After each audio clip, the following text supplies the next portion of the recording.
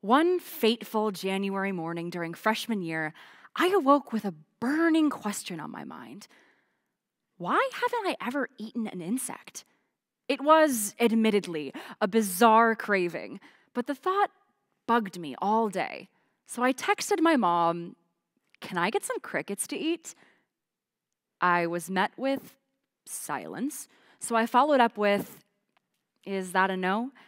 To which she replied, "Crickets?" replete with an emoji to make sure we were on the same page. I said, "Yes," and she, still bewildered, asked, "Like in a cereal bar?" And I said, "Like crickets, like in a jar." And then she said, "Can we talk?" Once she made sure I hadn't lost my mind, she ordered me a little jar of crickets, and I awaited their arrival eagerly. When I finally received the package ready for pickup email, I ran all the way to the mailroom and back to St. Monica Hall to crack them open and share them with friends. They were, admittedly, a little surprised at first, but almost everyone I offered them to tried one. And they made great snacks. I wasn't at all surprised that bugs had amazed me yet again. After all, I've always loved insects. Back in my Science Olympiad prime, I competed in entomology, an enthralling test about insects, and brought home regional gold not once, but twice. Big day for me, as you can see. I know the Latin names for all the orders of insects. I still scoop up lanternflies and praying mantises to this day. I even own a field guide to the insects of North America. I brought it with me for good luck. And if you think I'm crazy, now's a great time to tell you that there is a Villanovan willingly dating me. All jokes aside, I'm here today to make the case for entomophagy. Entomophagy, derived from the Greek words entomon, meaning insect, and phagein, meaning to eat, refers to the practice of eating insects. At first, this was going to be a cut and dry talk about eating insects. It would have sounded something like, "You should try crickets. They're really good for you. Lots of fiber." And everyone would have left here like, was it just me? Or was the bug girl super weird? So instead of calorie counting insects, I'm going to give you some critical ways bugs can make us better humans, because I think they can do a lot more than just give us our daily helping of protein. Before we can jump into that, though, we need to address some big questions. Question 1, how long have people been eating insects? Actually, since prehistoric times. Back when we were still hunter-gatherers, we watched animals forage for protein-filled insects, and we did the same, eating beetles, locusts, grasshoppers, termites, and even dragonflies. We even have cave paintings from tens of thousands of years ago depicting humans eating insects. Isn't that incredible? Okay, question 2. Do people still eat bugs today, besides on Survivor? Yes, despite entomophagy dying down once we started growing crops and raising livestock, insects are still consumed by over 2 billion people in over 80% of the countries around the globe. Despite being taboo in North America and Europe, entomophagy is a common practice in Central and South America, Africa, Asia, and even Australia. It even serves as a powerful tool for meeting the food needs of developing nations. Think for a moment how easy it is to raise crickets as opposed to raising cows. Crickets take up practically no space, they can sustain themselves off of composting scraps and a little bit of water, and they reproduce really quickly, which means you can end up with a ton of food quickly and for a low cost. This can serve as a powerful tool for meeting the food needs of developing nations and countries with increased populations. According to the United Nations Food and Agriculture Organization, there are over 1,900 edible species, and we're bound to add a lot more to that list as we keep exploring. Not to mention, insects can be cooked all sorts of different ways, from dried to fried to boiled to baked. Okay, question 3. Are insects safe to eat? Yes, the blanching and cooking process makes them totally safe. Not to mention, insects pose a much lower risk of infecting us with zoonotic diseases than other forms of livestock. You may be thinking, are you sure they're safe? I'm positive. These are grasshoppers. See? Perfectly fine.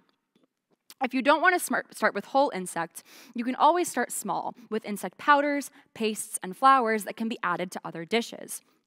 If you're still reluctant, it may help to know that you've probably eaten insects before.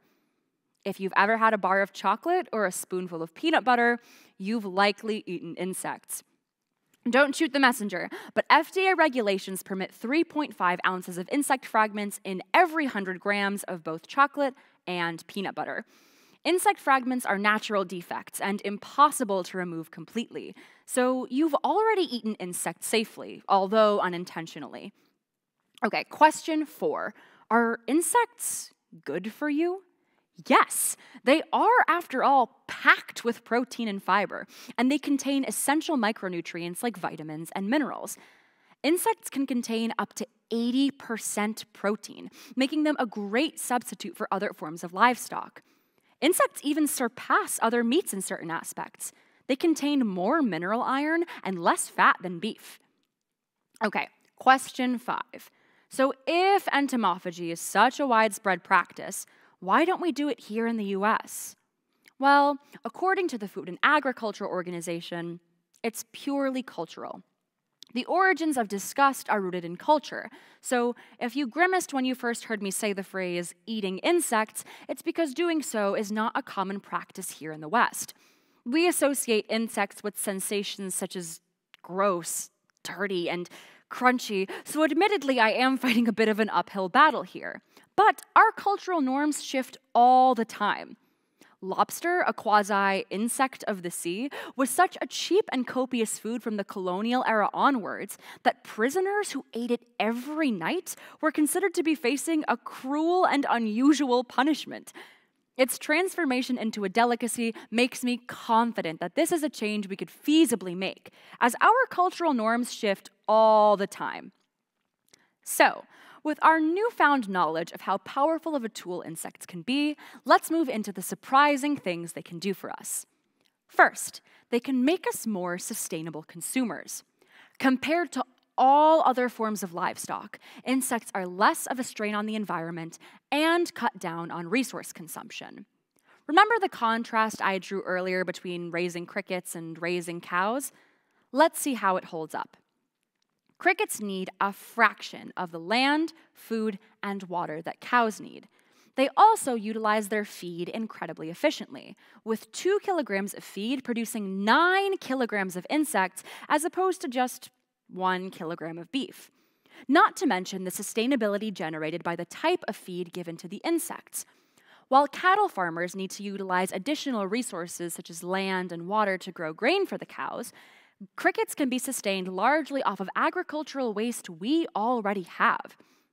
By raising insects, we can cut down on resource consumption and efficiently utilize our waste. Moving on to water, producing a kilogram of crickets requires about 2,000 liters of water. Producing the same amount of beef? Over 120,000 liters of water. The numbers speak for themselves. Taking a quick look at greenhouse gas emissions, there are only a handful of edible insects that produce methane as a byproduct, whereas cattle produce a ton of greenhouse gas. In fact, the production of a single kilogram of beef is near equivalent to the emissions produced by a 250-kilometer drive.